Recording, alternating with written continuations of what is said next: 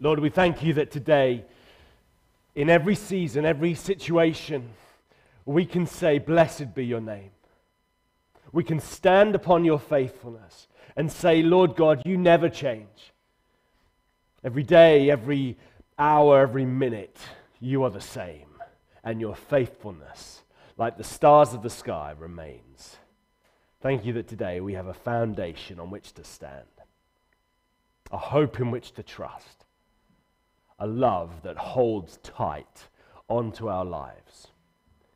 And we pray, Lord, that as we open up your word together now, that by your Spirit, Lord, you would come and speak. We pray that by your Spirit you would open our eyes and soften our hearts to hear your word which remains true through all eternity. Come, Lord, we pray, and speak into our souls. In Jesus' name, amen. Amen. Amen. Well, good morning, everyone. It is great to see you all. Thanks for joining us here and at home. I'm glad you're here. We are continuing our journey in the book of Joshua today. If you're joining us for the first time, Joshua is a book of the Old Testament. And it's a book that tells the historical story of God's people Israel coming into the promised land, the land that God had promised to Abraham, their forefather. It's a story that, more than anything else, tells us one thing, and that is this: God is faithful in hard times and in easy times.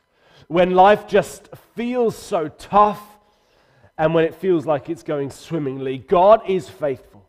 And from season to season, his faithfulness never, ever changes. And so today we're going to be dipping into Joshua chapter 13 and thinking a little bit about the chapters to come. Time goes fast, doesn't it? I don't know about you, but this last year just seems to have gone at a rate of knots. I mean, once we get back to some kind of normality and the whole church gathers again in this building, we're going to see kids who are no longer kids, but who are kind of taller than us. You know, the year's gone quickly, time has flown by. We're not even going to recognize some people when we get back together again properly. And as time goes by, I don't know about you, but you tend to forget things. You forget little things, like dates and maybe birthdays. And you forget big things like, why are we here? What really makes life matter and mean something? Where does joy come from? All these things that, as life carries on so quickly and you're on the roller coaster of life, you forget where you started and why you're here and what life is really for. We're about to see that in the book of Joshua. Because Joshua's story is fast-paced. And all of a sudden, we've flicked through a few chapters and years have passed. It's like someone's pressed the fast-forward button in Joshua's life, skipping through. And now we come to chapter 13. We've seen mighty kingdoms defeated in the previous few chapters. And we meet Joshua again in chapter 13, only he's grown. He's not like we remember him. He's got old. That happens, doesn't it? And you know when you haven't seen someone for a long time, maybe you've had Facebook and you've met up with a school friend on there who you hadn't seen since you were in school years ago. And you look at their photo and you think, wow, the years haven't been kind to you. Have you ever thought that?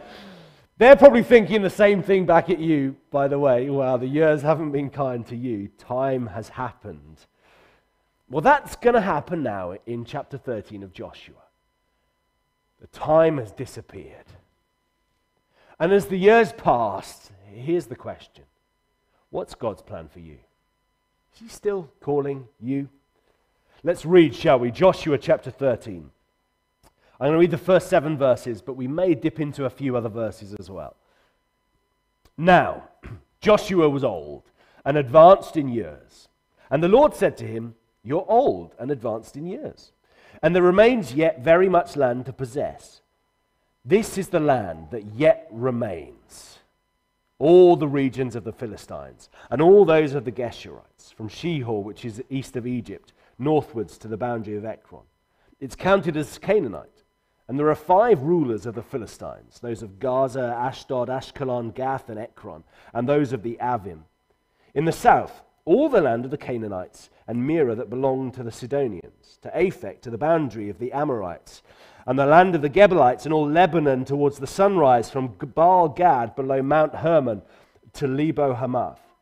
All the inhabitants of the hill country from Lebanon to Misrepho Maim, even all the Sidonians. I, myself, will drive them out from before the people of Israel.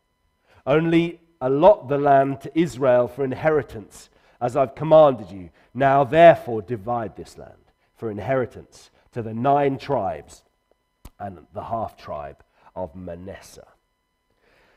That's one of those readings you kind of dread a little bit because it's got so many words and names that you don't immediately recognize. Secret. Insider tip here, if you're ever reading one of those lists, speak confidently and no one will ever know any different. There are a few things I want to bring out of this morning that I think God might be speaking to you, and maybe just one of them will find an anchor in your soul and take root today. Maybe 4 things I think that will jump out as we read through. The first is this: God is still calling Joshua. I love verse 1. Joshua was old and advanced in years. And God says to him, you're old and advanced in years. Don't you love that? There's absolutely no pretending with God. He sees through the younger looking clothes and the makeup and the hair dye. He sees through all our pretense. All of it. No one can come before the throne of God and say, hey, I'm better than I really am. He sees through it all. Even when we don't, and even when we've got ourselves convinced that we're somehow better than we are, He sees through it all. He sees through the pretense of religiousness and moral appearance. He sees through the pretense that everything's okay. He sees through it all. And even as God speaks to Joshua, He's calling him into a kind of reality. And this morning I wonder if for some of us God wants to bring us into a reality check. Both as you come before God, and I want to say a little bit more about that in a moment, but with each other as well. I had a hugely challenging quote this week from an American pastor called Ray Ortland. He said something amazing happens in the church when we kind of get past small talk and really start to bare our souls to our family, to our church. He said this: when that happens, we stop playing church and we enter into real fellowship. And that's the kind of place where healing and restoration takes place. We're called to be real people, you know. And so anyway, God says to Joshua, I know you're old. I know you've come through life and you've faced all these battles and you bear all of these scars. I know it all. Joshua is old. And maybe you feel something of his weariness this morning. Maybe you wouldn't say I'm old, but you would say I'm weary.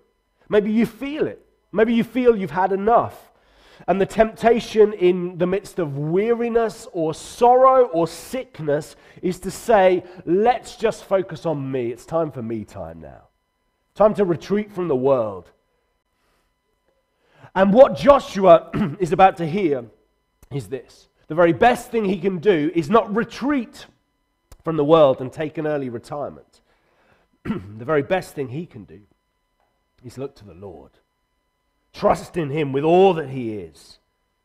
Don't retreat. For you and I, as we do that, we'll find God isn't finished with us. That He's not done with you. That He is still calling you just as He did Joshua. Look at verse 1 again. Yes, Joshua, you're old and advanced in years. But listen, but there's still so much more to do. God says to Joshua, I know you're weak.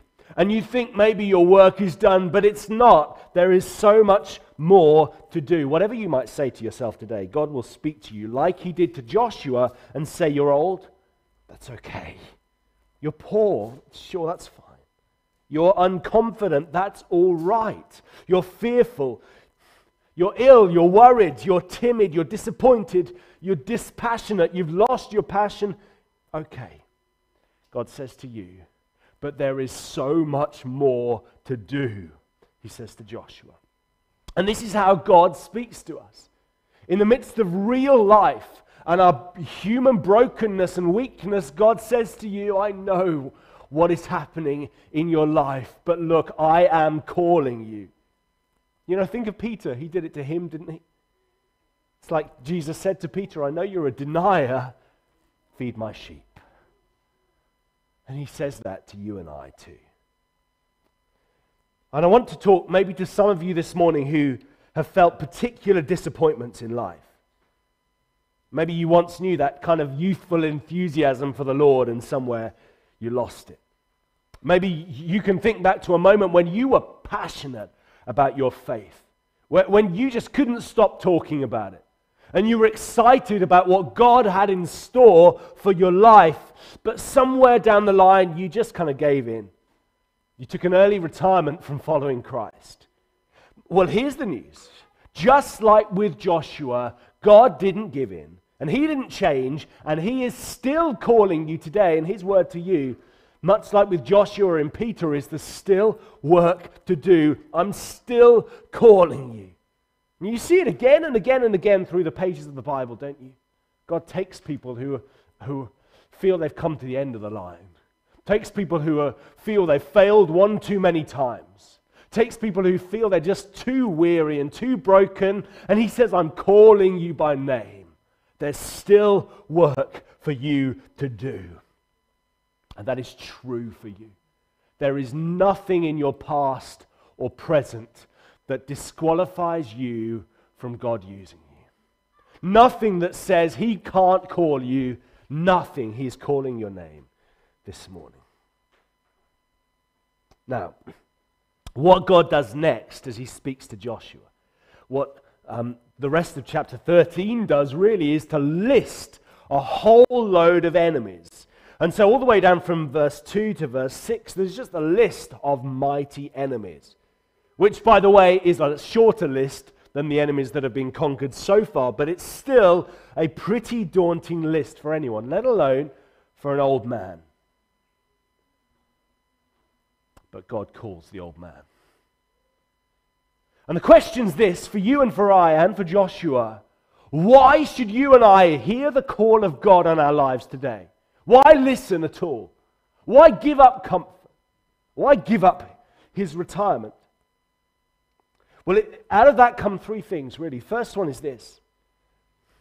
God's promises have not changed one tiny bit, even if Joshua has. He may have gone grey and got a beard. He may be balding. He may be knowing a whole host of the symptoms of old age, but God hasn't changed one bit. Not a bit. His promises haven't changed one bit. By the way, if you're listening to this series and you're kind of listening through and you're thinking, I think you're just saying the same thing every week in a slightly different way. You're absolutely right. I am. Because that's the book of Joshua. Every chapter, every verse cries out, God made a promise and he will keep it to the end of time, and he will never fail it, ever. And this is the rock on which we build our lives. God's unfailing promise never fails. That's why we're coming back to the same theme every single week, because there isn't a page of the Bible on which that theme is not written. There's nowhere else for us to build our lives than on this rock of God keeping his promises, and he's done it in Jesus Christ, and there we build today. Just look at this, verse 6. God says, there's still work for you to do. He lists this long list of enemies. Verse 6, but look, I myself will drive them out from before the people of Israel. I'm going to do it. Only allot the land to Israel for an inheritance as I've commanded you. Do you hear what God's saying to Joshua? He's saying, look, I'm going to do it. All you've got to do is kind of write down who gets what. I mean, it's a no-brainer, isn't it? I'm no general, but I'm pretty sure this is a pretty sure battle plan. God says, I'm going in front, and the job will be done. If you know anything about ancient battles, the front line was the brutal and most dangerous place to be. The timid, the cowards would hide at the back, and the most brave and strong would be at the front. And God says, Joshua, I'm still calling you, but I will face your enemies. I will bear the scars for you. I will carry the weight that you cannot carry into your battle. Just follow me. Honestly, for each one of us this morning, there is no surer course for our lives than to choose the tough and challenging path of following Christ. And yes, it might mean surrender, and it might mean sacrifice, and it may well mean going into battle, but it also means certain victory. Jesus said, he who would save his life will lose it. He who loses his life for my sake and the gospel's will surely save. To you today, God calls your name. To you today, God says again, I'm not done with you. There is much work to do, and I go ahead of you into the battle. Just keep close to me and follow me. But as he calls Joshua, and Joshua goes on to do exactly what God said, which is to divide up the land. I mean, what a great job. I'm going to do the work here, you just divide out the land. But as he does that, we learn some deeply troubling warnings that Israel didn't hear and we must. God gives them a warning. For the rest of this chapter, and in fact all the way to chapter 19, Joshua details how the land was, now here's the word, possessed, not conquered. That's the word that gets used again and again and again. There's much land yet to possess. Why is God saying that? Well, he's just repeating the same thing. He's saying, I'm going to do it, you've just got to live in it. Just live in the land that I give to you. Isn't that our calling? Isn't that what faith is? It's to live in the promises of God. It's to live in the reality of his presence. It's to live in the abundance of his love and kindness and provision. Look, Israel, I'm going to do it and I'm going to give it to you. You just live in the land as my people. Here's the warning. All the way down through to chapter 19, there are hidden multiple warnings. You see, the big victories have been won. The mighty kings have been overthrown. Now Israel get to relax in their warm houses. And the temptation is real, especially for the people that have already got their land. If you can just imagine a map of Israel, remember from last week, the middle has been conquered, and now slowly and surely the rest has been as well. And there are just kind of small areas around the edges that aren't yet won. Most people have got their homes, their lands, and they can start to settle down. But their calling isn't to settle down. It's not the dream that God has given to Israel just yet. And you can almost hear their voices saying, do we really want to go into battle when we've got a home that's warm and a nice sofa? Do we really want to go into battle? And so this happens. Glance down to verse 13. Yet the people of Israel did not drive out the Geshurites or the Maacathites, but Geshur and Maacath dwell in the midst of Israel to this day. They just couldn't quite be bothered to hear the call of the Lord. There's much work left to do, Israel. Well, actually, we're quite content to sit on our sofas in the warm. We got far enough, and we don't want to go any further. Is that the spirit of people who really believe in the heart of God's promises? They defeated their main opponents, and they got to a place where they just thought, this is fine, this is good enough. And God says, finish the work, Israel. It happens a few times. And the warning for God's people is, don't get complacent. Don't disbelieve my promises, because ultimately that's what's going on. You read down to chapter 15, verse 63. When it happens again, it says that they could not defeat their enemies. Why? But they'd given up believing that God goes into battle for them. They'd given up following him into battle. And so what happens is there are enemies in their midst, and they let them remain. And you read it thinking, come on, Israel.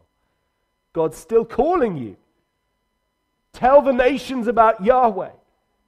Maybe they'll be like Rahab and they'll turn to him. Finish the work, Israel. Don't get discouraged. Don't get complacent.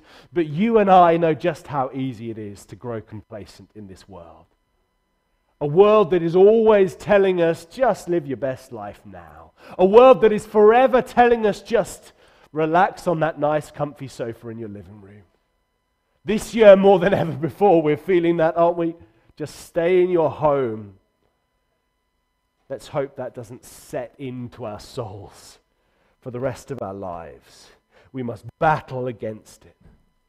The call as I read through these chapters, and the warning is don't get complacent because the temptation to settle is real. Maybe you're wondering, do I really want to go into battle? Do I really want to hear that call of Jesus Christ again calling me by name, saying, I've still got work for you to do. Take up your cross and follow me. Do I really want to go? Maybe you're even asking, does it really matter? And this is the heart of it. I mean, I think they were probably asking this very question. Does it really matter if the Geshurites are ruled by us or not, or if they're just doing their own thing in this land of covenants? It doesn't really matter, does it? And clearly it didn't matter to them, but it would matter. When the idols of the Geshurites started to be taken on by the people of God, it would matter. When the people of God turned away from the living God to idols made by men, it would matter. See, in these days of Joshua, when they just seemed like a minor issue, nothing big to worry about, they couldn't ever foresee that what started as a small act of disobedience would turn into something horrendous. I wonder if you've experienced that in your life. I know I have on numerous occasions. What starts as a small wandering away from God just eventually multiplies. And you see it in lives that are ruined.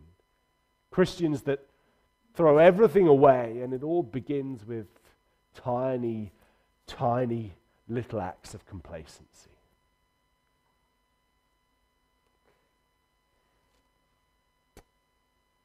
Oh, how the church's temptation is to think, this doesn't matter so much.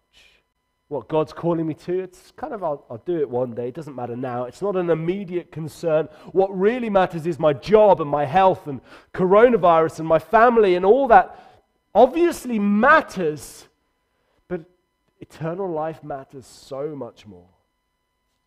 Don't grow complacent in the calling upon your life, Joshua.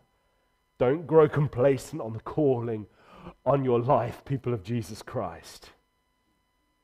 Well, from there, Joshua then takes us from chapter 13 into 7 chapters detailing the inheritance of Israel. And you might read it and think, gosh, that's hard work.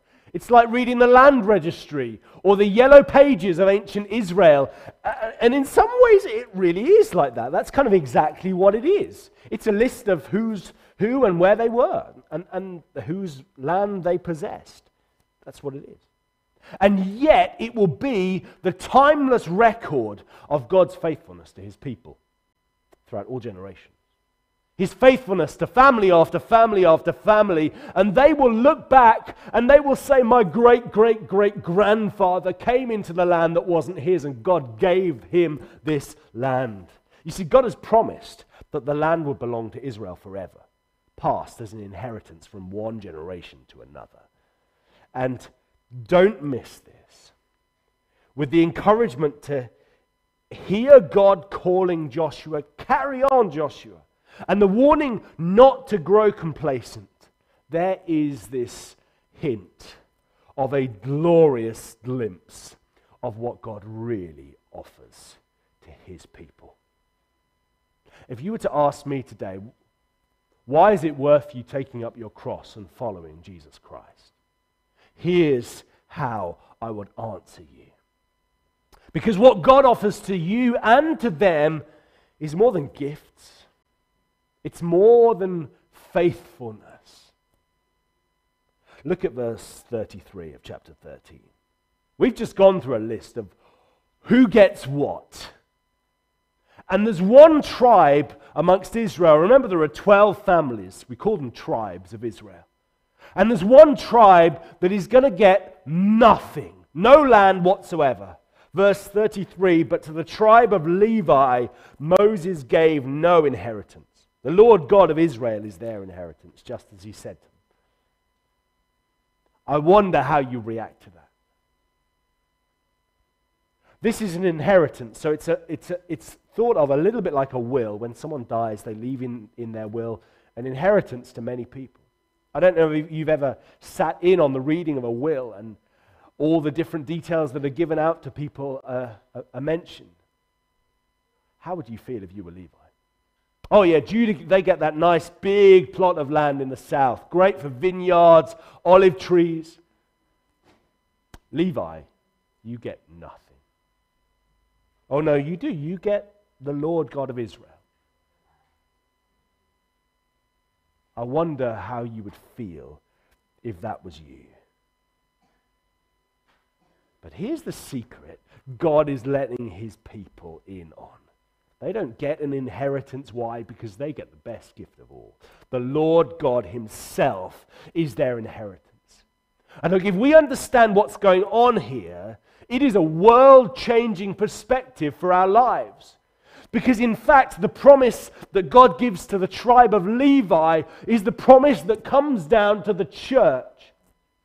You know what Peter says we are? We're a royal priesthood. What do priests get? They don't get vineyards and olive groves. They get the Lord God himself. This is our promise through Jesus Christ. We get God himself. And that can change our perspective on everything. You know, the tribe of Levi had nothing to lose. And neither do we.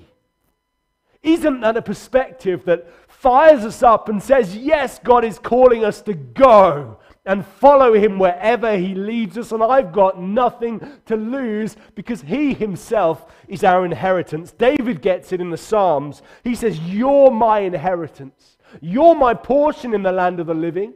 Nothing else, just you. You're it for me. And he's the king, and he could have the kingdom, but he says, no, God, you're my inheritance. Those believers in the book of Hebrews, who the writer says they joyfully accepted the plundering of their property. Why? Because they knew they had a better and an abiding possession. What? God! He was their possession. They had nothing to lose. I recognize this, though. On a Sunday morning in church, that rolls off my tongue far more easily than maybe we feel it in our hearts. Isn't that true? Maybe for you this morning, you'd say, yes, I totally agree with that, but what if my car breaks down tomorrow morning? What if my house gets repossessed? What if I lose my job for speaking about Jesus Christ? Is he really a better inheritance than all of that? And that is just the battle of faith that the tribe of Levi are facing. Is he really? Is he really? Here's the truth.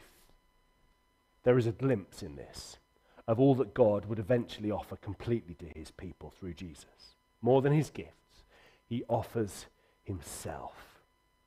Look, the God who calls you today and says there is more to do, says to you, I give you myself, and there is nothing more that I can give than that. Friends, I don't know how you look at the cross of Calvary, the cross of Christ. I don't know what you think is going on there, but here's what the Bible says is happening. God is giving himself for you forever, forever, saying, I will never leave you or ever forsake you, and you can't lose. We talk about Joshua the leader of the book of Joshua, but as you know, there is another Joshua in the Bible. Joshua is the Hebrew name for Jesus. Jesus is just a kind of Latinized version of Joshua. There is another Joshua in the book of the Bible. Another one who leads his people into difficult circumstances, but always promises victory. And he is with you. And he brings all the fullness and reality and beauty and majesty of God into your life and says, I will never, ever leave you. Maybe this morning you're going through difficulties, but you can still look up and say, he's still calling my name. And there is still work to do. And he goes with me. We're going to respond in just a moment. And I don't know if you want to start leading us in that. But as we start to respond, for some of you this morning, it just feels like the difficulties you're facing obliterate everything else. I mean, right now they just seem so big and everything else seems so small. Today, God is calling each one of us to a change of perspective, to see the reality of God with us, to see what it really means to have Him as our inheritance. Everything else in our lives one day will no longer be ours, but He will be for all eternity. Doesn't that shape and change your perspective? Today, in the midst of difficulties, you can still look up and say, He is calling me. You know, there's a beautiful image to the backdrop of all of this. You remember last week I talked about a place called Shechem.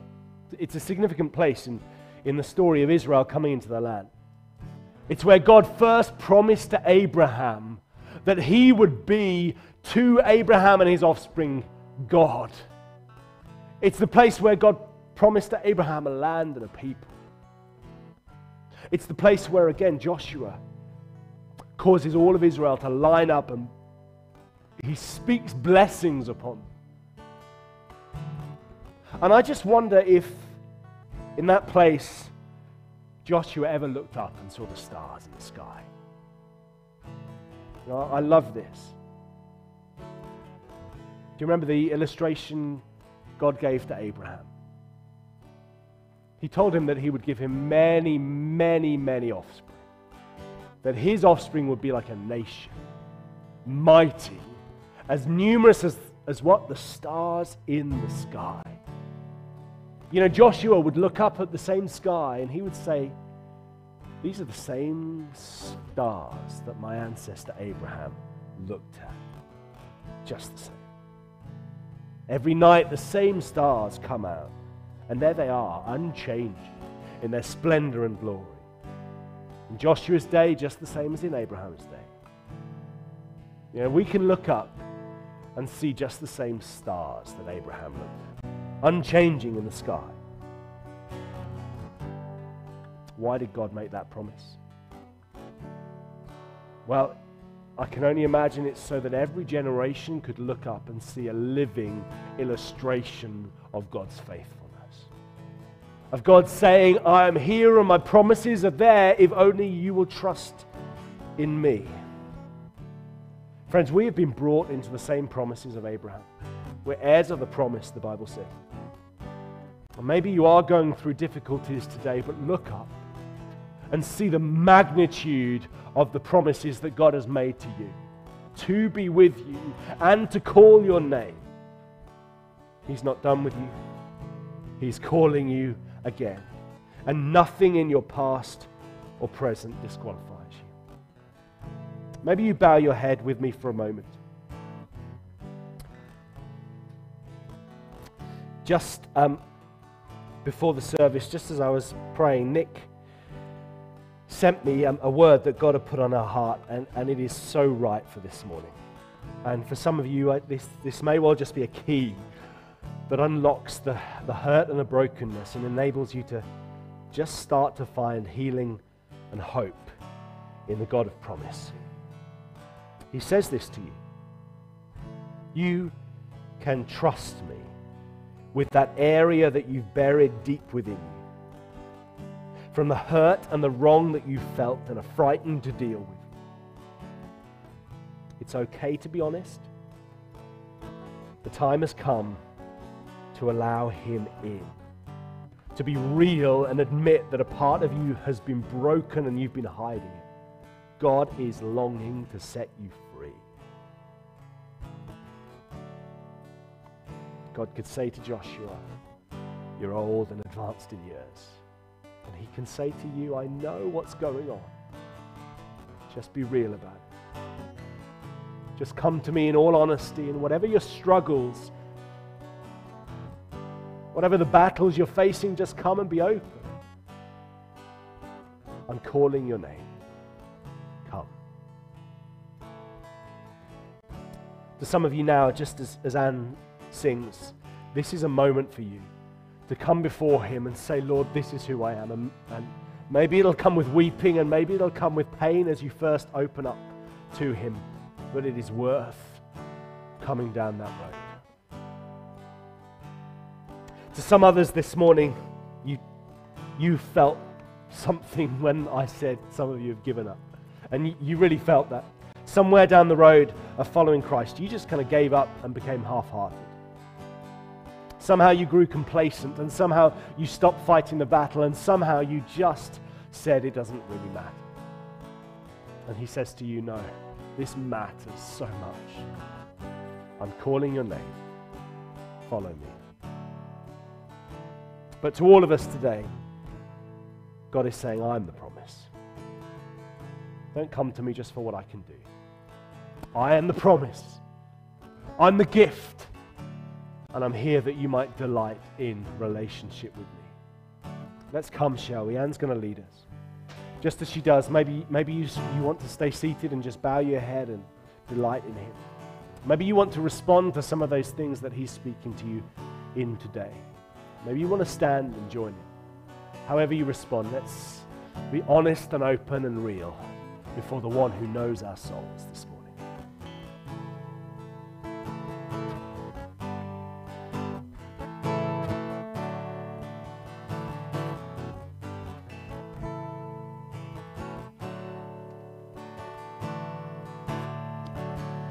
Oh, great God of highest hill, occupy my lowly heart. Own it all and reign supreme. Conquer every rebel power. Let no vice or sin remain. There resists your holy war. You have loved and purchased me. Make me yours forevermore.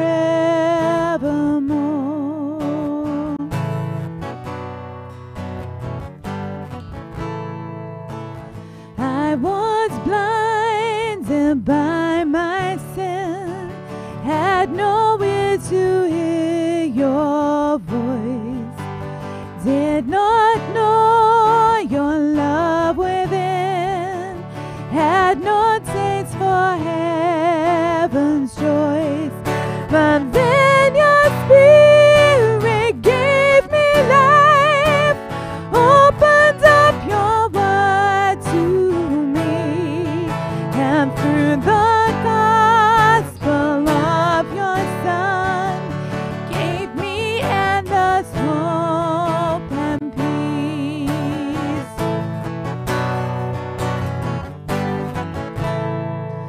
So help me now to live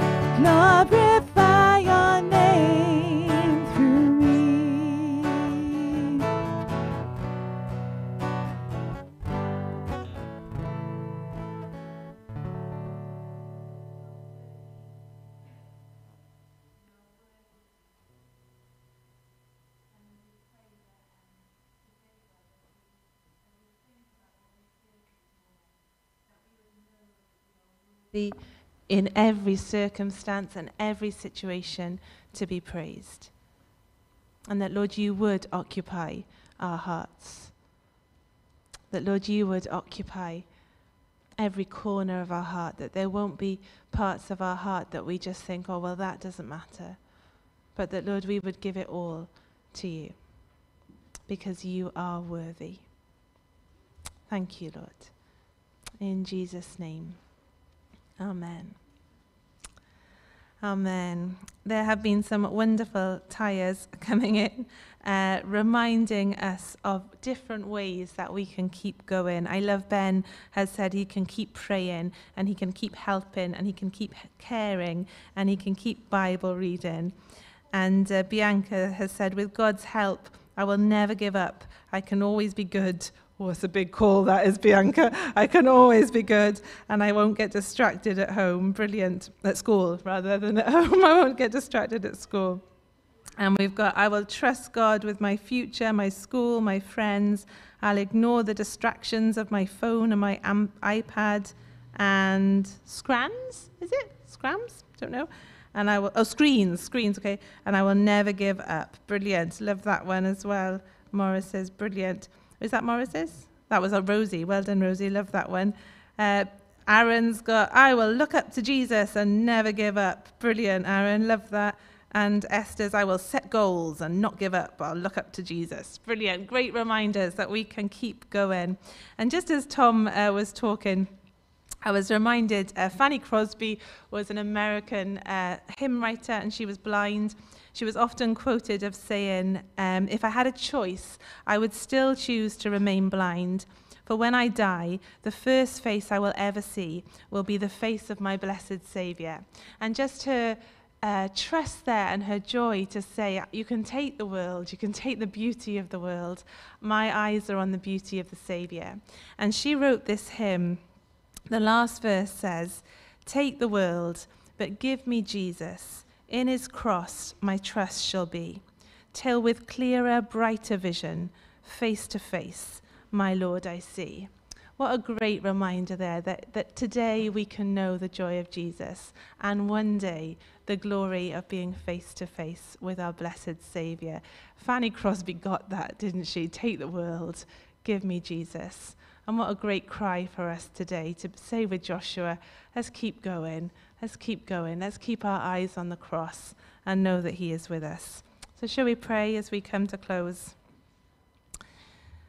Lord, we just echo the words of this hymn. Take the world, but give me Jesus, and in his cross my trust shall be. Lord, we thank you for the cross. Thank you for such mercy and grace and love. Thank you that because of the cross, we can say, Lord, that we are a royal priesthood, that you have chosen us, you have welcomed us, you have made us your own, and that we can say our inheritance is Christ himself. Lord, thank you for the glory of the cross. And let us put our trust in that this week, with the hope, Lord, that one day we will be able to say as well, face to face with my Saviour I will be. Lord, thank you for that blessed truth, that eternal hope, and all that we have in Jesus. Lord, we just say with Kids Club, we're not going to give up. We're going to keep going, and we're going to look up and keep our eyes on Jesus for your glory, Lord. In Jesus' name, amen. Amen. Thank you for joining us this week online. We will be back as normal next week at 11. Have a great week.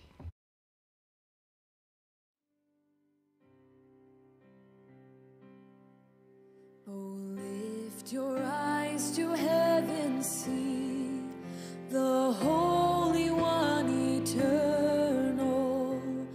Behold the Lord of majesty, exalted in his temple, as symphonies of angels praise, now strain to sound his glory.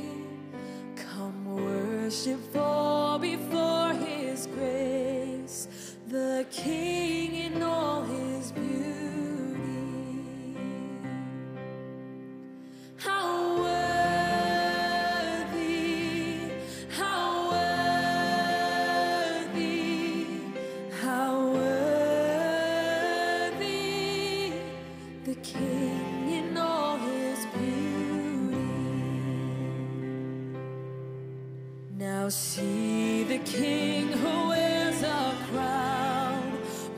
made of shame and splinters. The